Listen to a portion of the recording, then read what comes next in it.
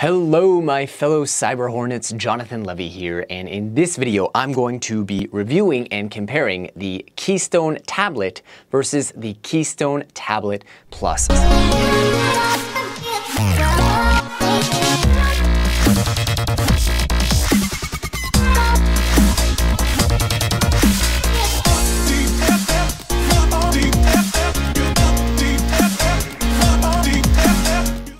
Some of you may have seen similar products or even seen these products presented with another brand name under the Cobo brand, but today I have received these wonderful little goodies from Keystone and they have kindly furnished them to me so I can demonstrate and show you the differences. Now, if you are considering doing a cold backup on Steel, overall, I highly recommend it. We all know the importance of cold storage, and hopefully if you've gotten this far into putting your backups into steel or titanium, you understand the importance not only of cold storage, but also of creating a backup to your hardware wallet. You know, these hardware devices are wonderful, they're fantastic, but they are not flame-proof and they do not survive boating accidents. They're not waterproof either.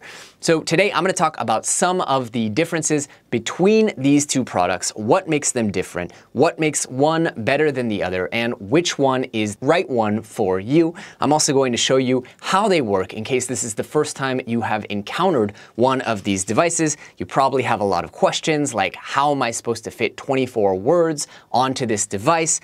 What happens if it gets opened? All of those different things. So let's go ahead and dive in and I will show you how these devices work and which one is right for you. All right, so here we have the Keystone Tablet Plus and the Keystone Tablet. Immediately you'll notice that in the box they give you really everything you need, including 4 of the plates with all the different letters that you would possibly need. I'm not sure why they're numbered, each one, but just so you know that they are numbered, they give you a screwdriver, which I thought was really cute, and they also give you additional screws in case you lose them, which will be really important for the Keystone Plus because, as you'll see, it has 13 screws inside of it. Additionally, I love that they give you a quick explanation. Why only 4 letters? I know this is something that so many people ask when they look at the inside of these devices. How am I ever going to fit an entire word like the word shadow inside this plate? And the answer is right here. They tell you and they give you a website URL. Why only 4 letters? Because the universal standard of seed words recovery phrases, misspelling, is defined in Bitcoin Improvement Protocol 39. There's a word list and the first 4 letters are unique to each word. I thought that was really cool, a great way to explain to people.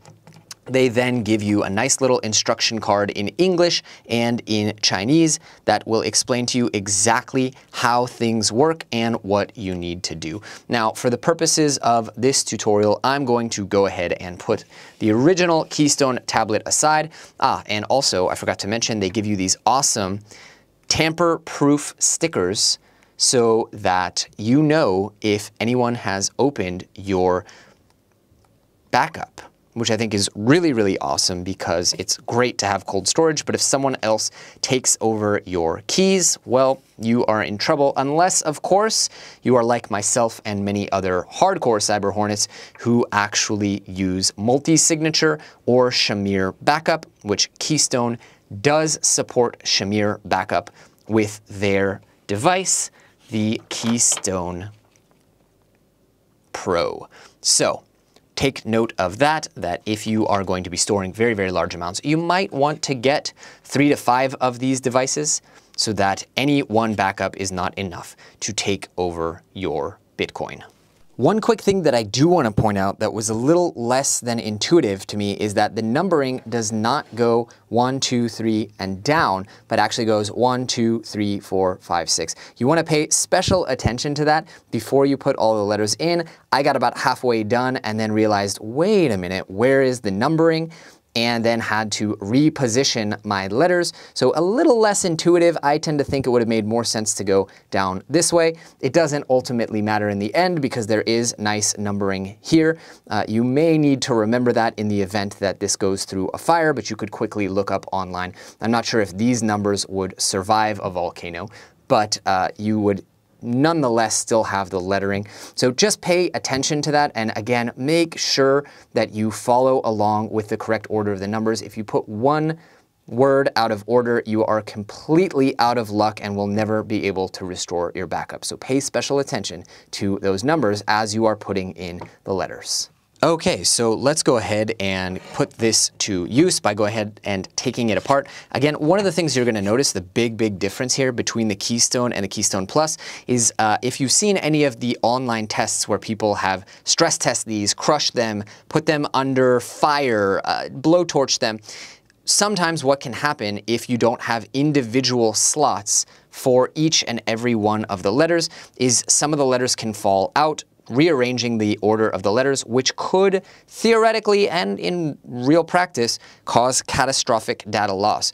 So Keystone have responded to this with the Keystone Plus, which now creates an individual slot for each and every one of the letters, and it has 13 screws so that the middle, if under fire, cannot warp and allow some of the letters to slide out. Once again, all you need to do is lose one word here and you are completely, well, let's just say screwed. So in the Keystone Plus, it's quite a bit of work to take apart, but you have 13 screws to ensure that there is continuous pressure across the entire plate so that none of these letters can come out. I'm going to go ahead and start out with the Keystone Plus, and I will go ahead and create a nice little montage here so that you don't have to suffer through me unscrewing each and every one of these screws.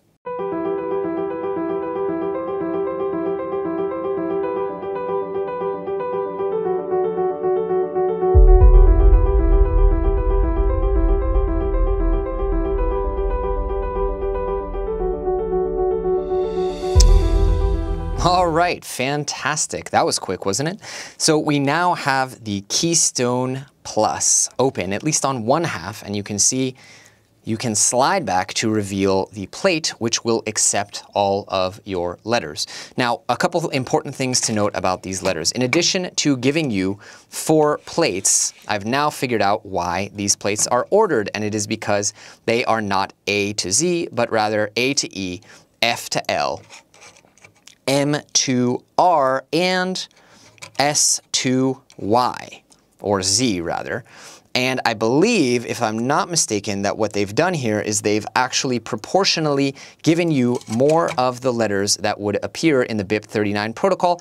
S is always a very popular letter in the English alphabet, and so you have a ton of S's. You have a ton of T's, a ton of U's, and you have not so many Z's, which is a really smart way to ensure that you don't get stuck with not enough letters. Additionally, they note on the card that B and Q are interchangeable, D and P are interchangeable. The font is done in such a way that it will look the same no matter which one it is, as well as W and M seem to be interchangeable, and on and on. So let's go ahead and start by placing in our first letter.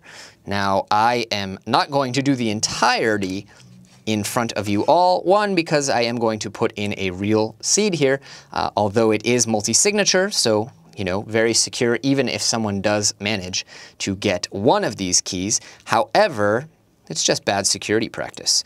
So my first word is going to be voting, and all I would need to do is place in the V tile, V, and an O tile. I love the way that they've done this with sticky backing, so it's quite easy to just pull them up and keep everything else in place. Really, really smart. One other difference that I unfortunately only realized after painstakingly peeling out 100+ letters is that the difference between the Keystone Plus and the tablet, the regular tablet, is that the letters are already fully cut out on the Plus and they are held in place by a backing, meaning you don't have to break them off one by one by one, which as you can see has kind of destroyed my fingernails and has taken me a ton of time to do. So another convenience and ease of use benefit for the Tablet Plus is it's a lot easier to get these letters out. So I've got V, I've got O,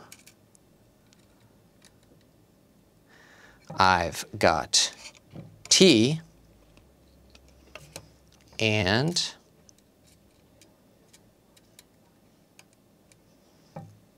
since it's voting and not vote, we will find an I. It definitely makes sense to keep these in alphabetical order on your workspace as well. We have tons of I's for some strange reason. And now we have votee, which is enough for me to be able to restore, because any app that I type this in will automatically correct to voting, since it is the only series of words in the BIP39 protocol which has VOTI in the beginning. So now I would just go ahead and continue adding all of these, not only the first 12 words, but also going to the second panel and adding the additional 24 words, noting, of course, that there are some 3-letter words in the protocol. I believe cry is one of them. And if that is the case, I would just take one that I have extras of, and I would put the back of one of these letters to indicate that it is only 3 letters. You don't want to leave extra space, especially if you are using the Keystone tablet and not the Keystone Plus. Having extra space is just inviting trouble. Once I've gone ahead and done that, I would just slide this cover back, close it up, work on the other side, and that's pretty much it. I would then go ahead and put one of these lovely tamper-proof stickers on the device to let me know if anyone ever decides to open it without my authorization. Note that I have 2 of these in case I ever need to back up my own wallet and use that backup, so that I still have a tamper-proof sticker. Lovely attention to detail from the Keystone team. And I just love the fit and finish of this product. Totally incredible. I really cannot overestimate or overstate how heavy this was. I mean, when the package arrived and I was expecting just the Keystone Pro, the first thing I said to the mailroom lady was, whoa, what did they send me? A bundle of rocks. Each one of these is incredibly heavy. I might even take some time later to measure them, but I mean, we're talking hundreds of grams for each one of these devices. Really, really sturdy, and I have to say, I feel like these would survive a volcanic, a dunk in a volcanic Bitcoin mine. So really, really cool. All right, so moving on. One of the first things you will notice, there are only 12 words in the sleeve until you turn it over, and you then have 24 words, which is more than enough for any type of wallet backup, whether you have a 12-word seed, I hope you do not, or a 24-word seed in BIP39. This will work for multi-signature, and to the best of my understanding, if you are using a Shamir backup, you actually only have 20 words. And there you have it. We are now finished with the Keystone Plus. And I just realized, I was wondering to myself what these holes were for. I realized that they are actually for a padlock, although of course locks really only give you the illusion of security. They're a minor inconvenience. But with the Keystone Plus, one of the benefits is you can fit a full-sized standard padlock or combination lock in here, whereas with the regular Keystone, you'll notice the holes are a lot smaller, so you're going to need a smaller lock. Just a tiny little thing you might want to consider. I'm not sure that I would trust a lock with it. I would probably still put it in a safe, but it is one additional step to keep people from exposing your private keys. And of course, once you lock it up, you can put the sticker on, and you would know if someone was able to open it. All right, switching over to the standard Keystone tablet, I want to point out that it really is, it seems like such a small thing having a slot for each one of the letters, but it really is a whole lot less comfortable, because as you're putting stuff in, you have to kind of push it in, and what'll happen is a lot of times it will flip over and they'll pile up on top of each other. It can really get pretty annoying to try and line them up, as opposed to having a slot for each one that you need to just simply pop in. You can see It's kind of a pain to slide them in, and I haven't even tried to close it.